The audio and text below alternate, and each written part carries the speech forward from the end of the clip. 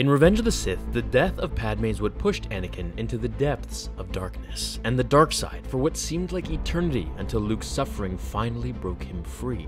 This video will outline just exactly what happened to Padme, as the movies and books don't explain it really well for us, other than one book, which I'll refer to in this video. The first point, let's start off with Anakin choking her.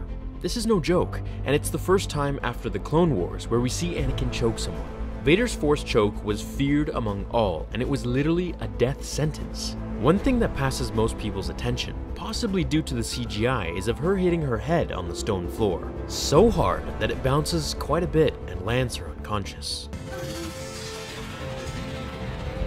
When you're knocked out, it's not really a good sign.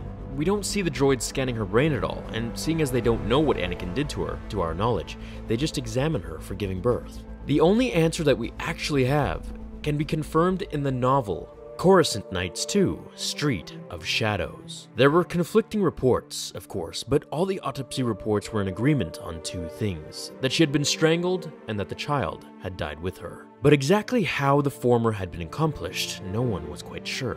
The evidence of strangulation had been there and obvious. The fractured hyoid bone, damage to the larynx, and compression of the trachea were all clear indications of fatal throttling. But there was no sign of bruising on her neck, no scratches or signs of congestion, no indication of exterior trauma at all. Her throat had been pristine. It was as if she had somehow been choked to death without physical contact.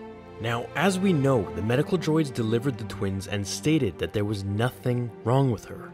This is pure evidence that Palpatine tampered with the autopsy report and had it written so that if Vader ever read it, he would see that he was indeed the one who killed her. Sidious just gets more and more evil, doesn't he? Now, to put some credibility behind someone dying from heartbreak, we can take the sad events of Carrie Fisher's mother's death, Debbie Reynolds, who died from a stroke one day after Princess Leia's death. I mean, if that isn't enough of a real-life piece of evidence that one can truly die from immense heartbreak and stress, I don't know what is. Padme was a young, healthy woman, however, so her death, I feel, was kinda rushed. Now, regarding the fan theory that Palpatine was drawing on her life force as Anakin was being put together as Vader, is also another possibility. George does like to leave many things to interpretation, and this could be one of them. The reasons behind this are because as we see Padme dying and gasping for her last breaths, we constantly switch back to Anakin being put together and screaming in pain. With her exhale of her last breath, we see the inhale of Darth Vader. The birth of the twins fit with the birth of their now masked father, and it all fits together so poetically. I do believe, if they wanted to convey this more properly, all we needed was a scene or two of Sidious closing his eyes and concentrating on the Force, then switching back to Padme, losing her vitals. So what do you think of the cause of death here? Do you accept the Legends Coruscant Nights novel? Do you think Palpatine did it? Let me know below. I hope you're all having an awesome day, my fellow Jedi and Sith friends, wherever you are watching this in the galaxy. Until the next episode of Star Wars Theory, remember, the Force will be with you, always.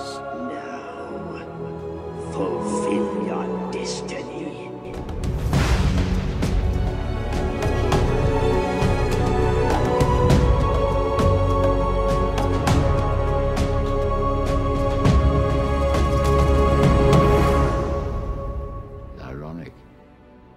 Save others from death, but not himself.